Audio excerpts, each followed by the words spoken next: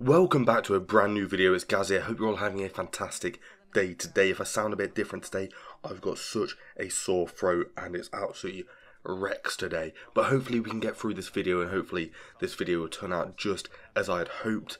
But it's just a shame I have a voice just like I do today, which doesn't sound too great, but let's get on with this video. So you've seen the title, you've seen the thumbnail, and there's basically some more images that have come out for the new Call of Duty Modern Warfare 2. And if you didn't know, a couple of months ago, it must be a couple of months ago by now, there was actually like a reimagining drawing of this leak, and this leak has actually come true.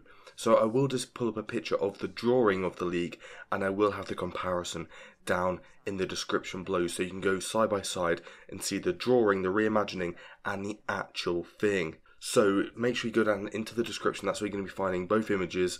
But here's the first one, the second one's down below, and if you're new around here and you want to see more Modern Warfare 2 videos on this channel, then make sure you hit that subscribe button with the bell notification turned on so you never miss another Call of Duty video on this channel. And we'll see you all in the next video. So thanks for watching, Gaz, and I'm out. Peace. Your team will target hostile forces for intel that points us to the banker's crypto servers. Once you retrieve enough data, we'll triangulate it, freeze their assets, and attempt to revoke the birth certificate of the man who holds the purse strings. First and foremost, get in country and round up AQ fighters for actionable intel on the banker's operation.